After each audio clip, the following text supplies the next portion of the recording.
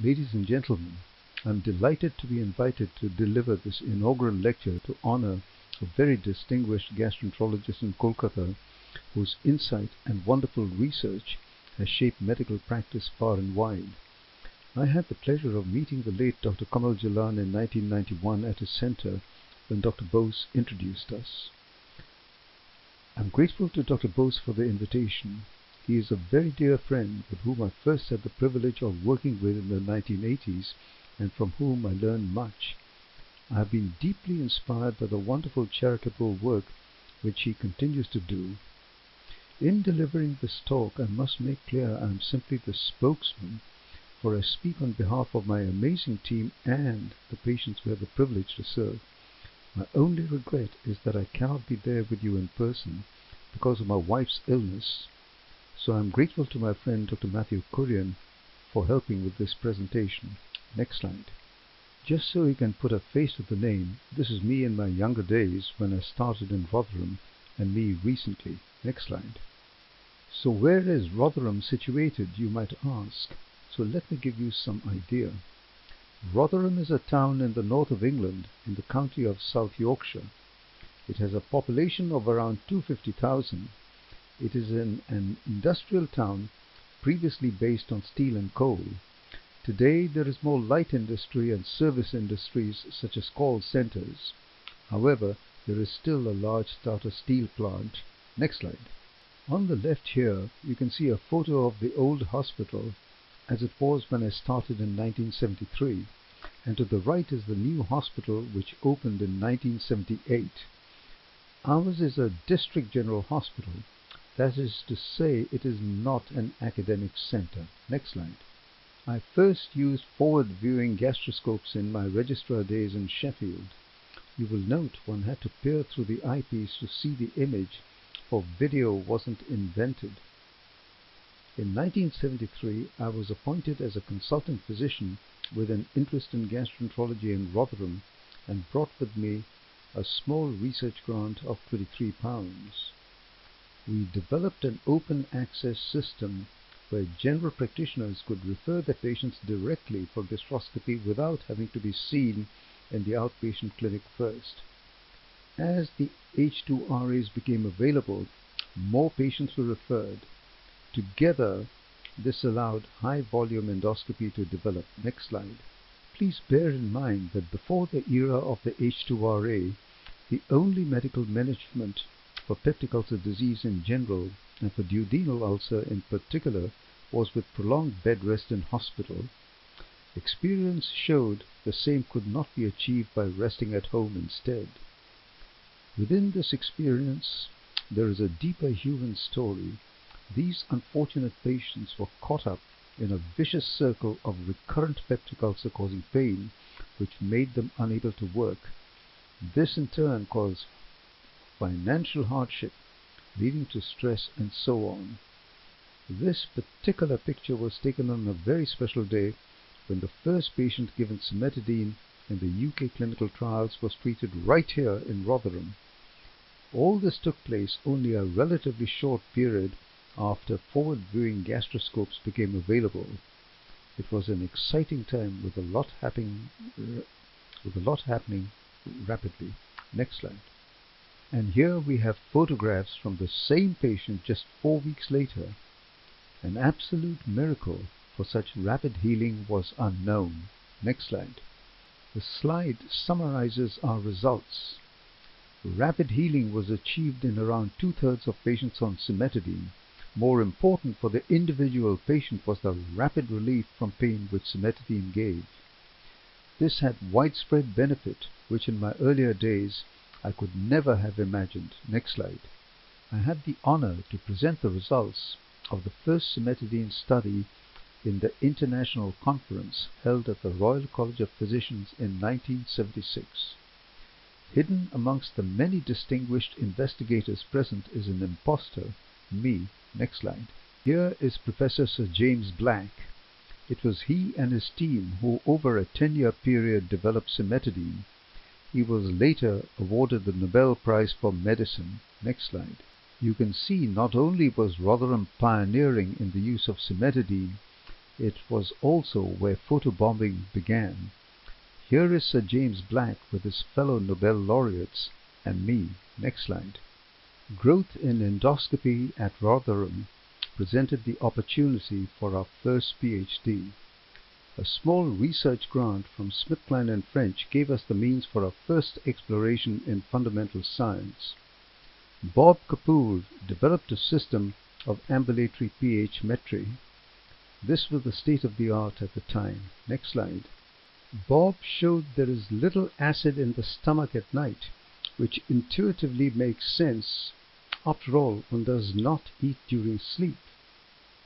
We then investigated the pattern of acid production in our duodenal ulcer patients. The key observation was that when the ulcer is active, acid fails to be switched off at night. In effect, the stomach seems unaware of the time. Of course, we now know much more about circadian rhythm and the marvel of the clock genes which regulate daytime and nighttime acidity. Next slide. But what happened in the longer term, having healed the ulcer? On switching to placebo, most relapsed within 2 years, whereas just a single bedtime dose of 400 milligrams of cimetidine sustained prolonged remission in most. Next slide. So where do our longer term results come from? From the very outset, we kept a register of endoscopy results. Later, a card index system was formed. By 1987, computers were more readily available, and we acquired a BBC computer which enabled us to expand the amount of information we could collect. By now, we had almost 4,000 patients in the database. We reviewed all their hospital case notes to extract additional data and to ensure accuracy before entering them on the computer. We also kept a handwritten card in the case notes so that at each visit a summary could be quickly seen. There was no such thing as sharing of computerized information in those days. For the first time, we were able to retrieve information quickly. The very first query took just under 2 hours to find the answer. It seemed a miracle to us. How very different it is today, when we expect results in just 2 seconds. Next slide. So let's return to our patients. What happened to those whose ulcers did not heal quickly, despite increasing the dose of cimetidine to 2 grams, or even to 3 grams in some? On the right, you can see the degree of acid reduction was variable between individuals, but the mean reduction was as great in the resistant ulcer patients as in the responsive. Importantly, it did not appear to be dose-related. Next slide. Later, we were able to examine the failure to heal in over 750 patients. With each healing course, about 10% of patients were refractory, 2/3 on their very first or second course of H2RA.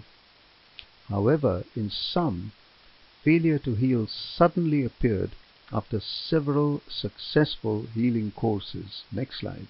Here you can see some of the reports from the long-term results from the database. Doctors Raju and Nair were just 2 of our Brett Fellows who came to Rotherham from India. Next slide. Over a 27-year period, we witnessed a decline in the numbers of newly referred patients with peptic ulcer. As you can see from the trend lines, the decline was mainly in duodenal ulcer. There was also a decline in gastric ulcer in the younger people, but this was offset by the increasing proportions amongst the elderly. So the question obviously arises, did the overall decline result in less work for the gastroenterologists? Next slide. One might say God was on our side, for as peptic ulcer declined, there was a rapid increase in the number of patients presenting with gastroesophageal reflux disease, as shown by the green line on the graph. This opened up new avenues of investigation for us. Next slide. From our large reflux population, we investigated several areas, most latterly Barrett's esophagus, to which I will return later. Here I would like to share with you just one interesting element, which we termed pseudomembranous esophagitis.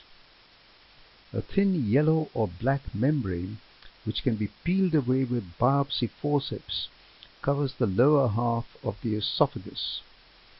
This distinctive appearance is very different to the usual erosive changes seen in reflux disease.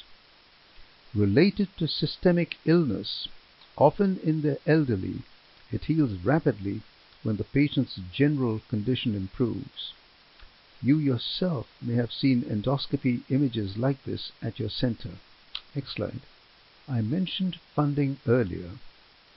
Our research income came through collaboration with the pharmaceutical industry in clinical trials, which was a pleasure as we were working with first-class scientists and medical teams. These funds were held at the hospital, but new regulations were introduced, making it necessary for separate arrangements to protect the funds. This became the spur to the creation of our research charity in 1989. Next slide. It was my wife Gauri's vision and belief which shaped the Brett model.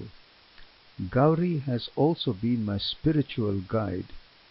She was a few years my junior in medical school in Vellore, but even then held strongly to the view that when fortune favors one, it is the person's moral duty to share the good fortune with others and thereby help everyone to progress. Next slide.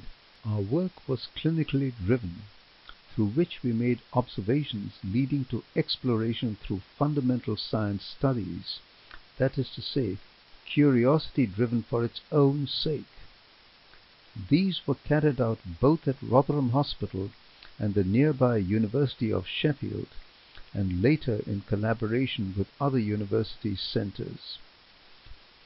Several of the results could then be incorporated back into clinical medicine, a wonderful example of translational research. So a one-sentence description of the Brett model is from bedside to the bench and then back to the bedside. Next slide. When Brett was formed, the aims of the trust were clearly stated. I would like to take a few moments to clarify the important points. Firstly, the trustees believe that medicine is best served when led by research, supported by science, and sustained always by compassion. The principal requirement or qualification of the candidate is to have the necessary drive, determination, and ability to develop good ideas. The person's background or educational status is not nearly as important as their character. The aim was for the research to be carried out in Rotherham or Sheffield, but in fact, Brett became a national charity and also helped candidates from overseas. Next slide. A further aim of the trust was to encourage researchers of any age. A wonderful example of age not being a barrier is the work of the remarkable surgeon Mr. Frank Tovey. Next slide. In 1951, Frank and his late wife Winifred moved to Mysore, where they stayed for 16 years. He had a major interest in the geographical distribution of duodenal ulcer in India and its relationship to staple diets, research into which he continued on his return to the UK in 1968. He has written widely on peptic ulcer disease in India and the role of dietary factors which protect against ulcer. His first paper on peptic ulcer disease was in 1955 and the latest in 2015, a remarkable span of 60 years. Just to show Brett does encourage researchers of any age, the charity was able to support some of Frank's research as shown by his paper in 2011, written at the age of 90. Next slide. First-class mentorship is the central feature of Brett-supported research. the mentor must devote time to nurture and guide the person. In effect, the project is the means to allow the person to grow. Next slide. And finally, how is success to be measured? I can only quote Booker T. Washington, who was descended from slaves. He writes, "Success is to be measured not so much by the position that one has reached in life as by the obstacles which one has overcome while trying to succeed." Next slide. Brett has supported a large number of higher degrees in both medicine and science. It has also supported education, including providing the means for 6 talented students from India to study the Master's Molecular Science course at University of Sheffield. I am pleased to say all are currently doing PhDs or postdoctoral fellowships at various places in Europe. Crucially, Brett has supported our own hospital team members, specifically Christine Royston, who developed our extraordinary database, and Beverly Mason, who has coordinated all our education and research programs. Next slide. Our work has led us into numerous areas of investigation, but time is too short to present results from all. Some of our Brett Fellows are with you today. I believe Matt Kurian and Nina Kalia have presented some of their work to you already this morning. Later, David Randall will present his work on the detection of adhesions, and Shishir Shetty on liver fibrosis. I will concentrate on just a few areas which had a major effect on our thinking and which may be of interest to you. Next slide. So where did the research begin? This is my laboratory at the hospital. It is small and compact but fully functioning, and much has emerged from it. Let me share some of our experiences with you. Next slide. At a lecture given by our plastics manufacturer, he commented that unless plastic is kept molten and moving, it congeals, adding this is similar to tomato ketchup. He referred to ketchup as a non-Newtonian fluid, which blood is. In health, a wonderful system of fibrinolysis ensures clots do not form in the circulation. Could fibrinolysis be in any way impaired in duodenal ulcer disease? This became our hypothesis for a series of studies. Next slide. By sheer good fortune, Mark Wyginski, a trainee in hematology, spent a couple of years with us. He was able to confirm that fibrinolysis is indeed reduced at the ulcer edges. 2 others then joined us. Nina Kalia, who you met earlier, was a physiology student working with my velour classmate, Sam Jacob. Sam was very impressed by Nina and introduced us. Nina, of course, is now a world-class microcirculation expert. Darren Morton, a microbiology scientist, also joined the Brett team to further explore the role of Helicobacter pylori in the formation of peptic ulcer. This was a rare conjunction of talent. So let me tell you something about the early days. Next slide. This is Nina's earlier work.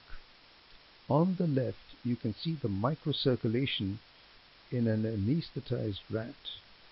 Importantly, there is no leakage. However, in the second column, you can see the stunning changes which develop when the stomach is soaked in alcohol. Leakage and congestion end with stasis, but crucially, far from the whole mucosa being damaged, there are just a few tiny areas of focal necrosis. Intuitively, an area damaged like this by alcohol could also be damaged by stomach acid. In other words, it is a peptic ulcer, but a very crude one.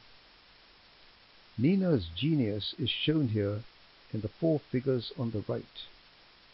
Using labeled albumin, she demonstrated its leakage was followed by platelet emboli and thrombi. Leukocytes, which should be flowing steadily, now got stuck within the vessels. Next slide. After completing her own PhD, as postdoctoral fellow, she then supervised Hannah Pierce in examining the effect of Helicobacter pylori on new blood vessel formation. Again, some remarkable findings emerged. In the absence of Helicobacter, vessels develop as solid buds, which then get hollowed out to form new vessels, as shown on top right. Using Helicobacter extracts, Hannah examined the effect on microcirculation. The striking feature was that it blocked the cell cycle, thereby preventing new buds forming at the G0 stage, the very first step of the cell cycle. We were aware that an extensive network of blood vessels and collaterals are present throughout the stomach and duodenum, which protect the mucosa. So if Helicobacter affected angiogenesis, changes would be widespread. So why are most peptic ulcers limited to the lesser curve of the stomach and the first part of the duodenum? The answer came quite by chance. Next slide. I had a call from an anatomist and microcirculation expert who wanted to present some of his work at our regional meeting. He drew attention to his own work, which clearly demonstrated that ulcer-bearing area is the only part of the upper gastrointestinal tract where there are no collaterals, only end vessels. In other words, if end vessels got blocked, that zone of mucosa cannot be rescued by collaterals. This provided a compelling answer to the mystery why Helicobacter-related peptic ulcers are restricted to a small area. Next slide. Urea breath test is the gold standard and uses a stable isotope. This requires complex and expensive machinery which we lacked in Rotherham. So Dr. Raju and our team developed our own system using the radioactive 14C isotope at a very low dose. This proved reliable and less expensive.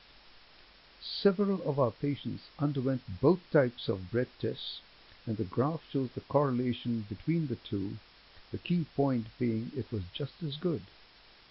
This way of making the most of what is available is a characteristic of our unit. Next slide. I would like to bring to your attention our work on bile acid malabsorption, both because it is clinically important, but also as it was an area of particular interest to Dr. Jalan. The standard method of investigating bile acid handling was by measuring the amount passed in feces collected for 3 to 5 days, a messy business for both patient and laboratory. The slide shows that bile acids are produced in the liver, concentrated in the gallbladder, and then ejected into the duodenum as food arrives. In health, around 97% of the bile salts are then reabsorbed in the terminal ileum and recycled, and only a small amount, some 3%, passed into the colon. With ileal disease, such as inflammation from Crohn's disease or ileal resection, less is absorbed and more spills into the colon, reducing water reabsorption, causing watery stools. This can also occur after cholecystectomy or bigotomy. So how do we measure the absorption rate? Next slide. CCAT is a synthetic bile acid labeled with radioactive selenium given in a capsule. The isotope is neither metabolized nor broken down by bacteria. Being a bile acid, it tracks the enterohepatic circulation. The equipment required is a standard gamma camera, which is available in many centers in India. Supine and prone baseline readings are taken and the measurements repeated at day 7, from which the percentage of CCAT retained can be calculated. Our cutoff is 10%. Anything less signifies bile acid malabsorption. Next slide. This table summarizes our first 10 years experience. I stress all these patients had chronic diarrhea, the very reason for doing the CCAT test. Of those with ileal resection, almost all had bile acid malabsorption, 97%, along with more than half the others. Next slide. The surprise was that 1/3 of patients who I labeled as diarrhea predominant irritable bowel syndrome also had bile acid malabsorption. I stress that although the figure is only 33%, the patient group was by far the largest, almost 200 patients. When treated with bile acid sequestrants, those with IBS responded as well as those with structural disease. Dr. Bose has told me that bile acid sequestrants are not available in India. In fact, the two drugs that we used, cholestyramine and cholestyramine, are available worldwide and at low cost. Next slide. In 2002, after a cardiac arrest, I stopped acute medicine and spent more time with patients referred with complex problems. Many, particularly women, had proximal constipation. This is a typical example. The plain X-ray shows hard stools with retained radiopaque markers on the left side of the colon, but on the right side the whole area looks mushy, yet one can actually see markers stuck there too. Next slide. On a walk through the fields near my home, I could not help but notice the difference in appearance of animal droppings. A farming friend kindly brought me cow and horse feces. It was very striking that a pot of cow feces felt much heavier than a similar pot of horse feces. Our obliging radiology department x-rayed these pots, and the results were intriguing. You can see that the feces of a cow are much more radiodense than the horse's. But when we mix the cow feces with sawdust to form a 50-50 mixture, its radiological appearance now resembled that of a horse. Specifically, there was a lot of air trapped within, which, for lack of a better word, I called mush. This raised the question, what is the nature of such mush? Next slide. By sheer good fortune, I came across a capsule enteroscopy video carried out in a patient who had forgotten to take her bowel preparation. The striking feature is bubbles in the cecum. The colon is full of microbes, and it seems intuitive. We are witnessing microbial fermentation. This raised the possibility that if we could analyze the gas, we would gain insight into the nature of microbes. A Brett grant made it possible to work with two superb professors, Dr. Ramesh Arasaratnam, the clinician, and Professor James Covington, the sensors engineer at the University of Warwick, which is the home of electronic nose technology. Next slide. Use the original handheld sensor called the Serrano e-nose, which was pioneered at the University of Warwick in the 1980s. The device has 32 sensors, each responding slightly differently to the vapor, as I hope the slide will show. It is the combined response of the sensors which produces a sort of fingerprint of the odor as a whole. The engineering labs are a bit squeamish dealing with feces, so we now began to study urine instead and later breath samples. Here we see the sensor response to the vapor from a sample of urine from a patient with Crohn's disease. Next slide. We followed up with urine samples from 4 groups.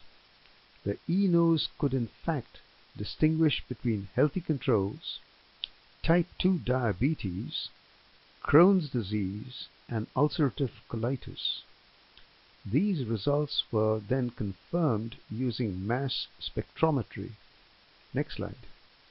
One of our more recent findings is that e-nose technology can also distinguish between colorectal cancer, irritable bowel syndrome, and healthy controls. From breath and urine, we can now detect a wide range of conditions, including bile acid diarrhea and celiac disease, and distinguish between different levels of hepatic encephalopathy. Ladies and gentlemen, What we are witnessing here is the way gastroenterology may be practiced in the future, with invasive procedures giving way to those much less invasive. Next slide. But back to the past. Robert Hall, a retired surgeon from York, asked for our help to examine the near disappearance of pyloric stenosis in York over 70 years. I would like to show just one figure from the paper, as it shows the incidence of pyloric stenosis reported from different parts of the world, including India. Surgical series are shown in red and non-surgical series in blue. The data from the UK and USA start earlier and show a clear decline in the incidence of pyloric stenosis from the beginning of the 20th century. Data from India from 1932 to 1989 show a high incidence at the start, hence the decline to levels approaching those seen more recently in the West is striking. In sharp contrast, data from Africa start much later and show a high incidence of pyloric stenosis, which is rising, approaching levels seen once in India in the 1930s and 40s. Next slide. Back to the Rotherham data now.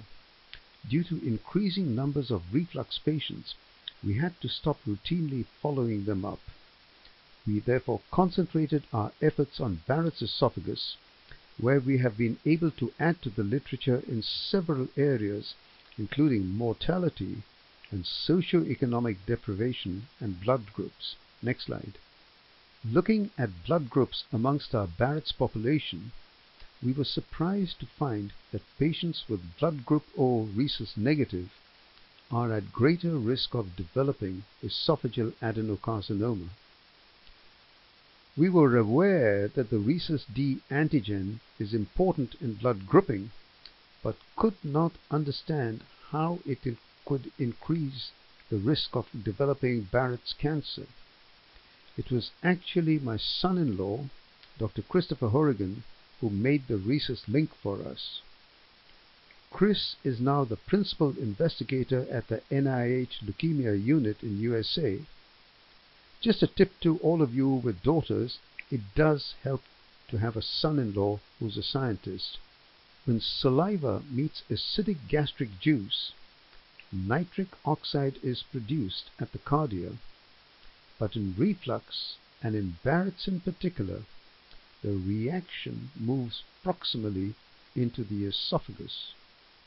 It turns out that in nature, the prime role of rhesus D is the rapid delivery of neutral gases, which may be reduced in rhesus-negative patients, making the person more susceptible to DNA damage from the nitric oxide.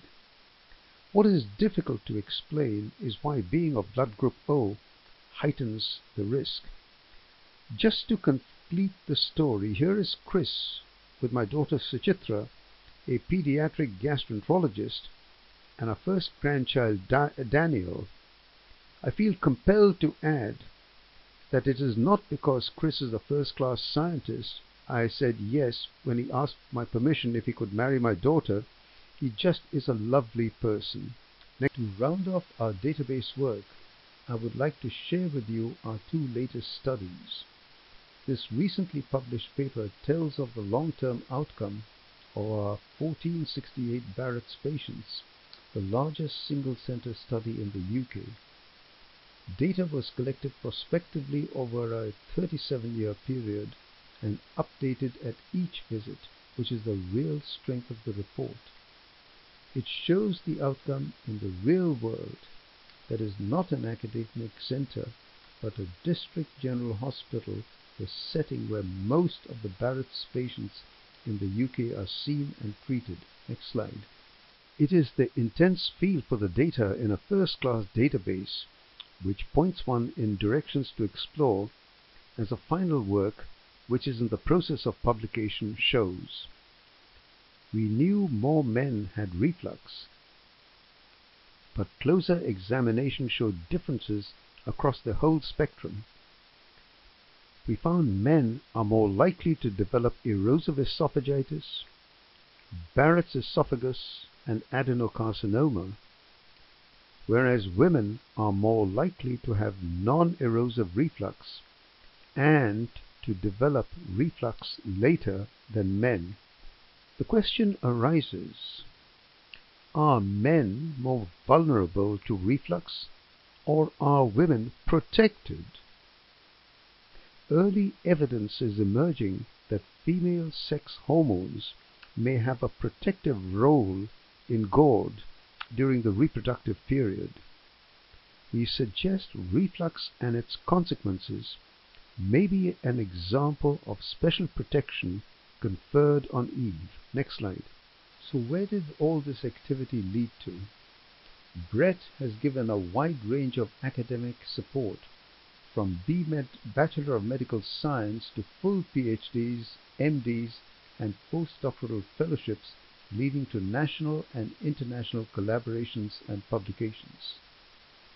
This was of great benefit to our patients, for we started with the highest mortality from peptic ulcer in the region, and it fell rapidly to the lowest. This owed to the nature of our practice, for our open access system ensured patients could be endoscoped more quickly and given targeted treatment, the right treatment for the right patient at the right time. The end result was maximum benefit for the least cost. Brett has provided research staff to support the expansion of clinical gastroenterology in the hospital. We have had the honor of meeting people from all around the globe who we would not have met in any other circumstances, and many have become our lifelong friends.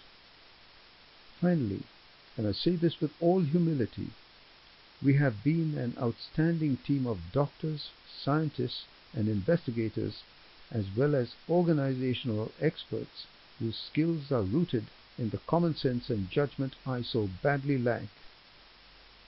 It is our privilege to see our former trainees, both medical and scientists, to develop into first-class investigators who have gone on to great careers in their field.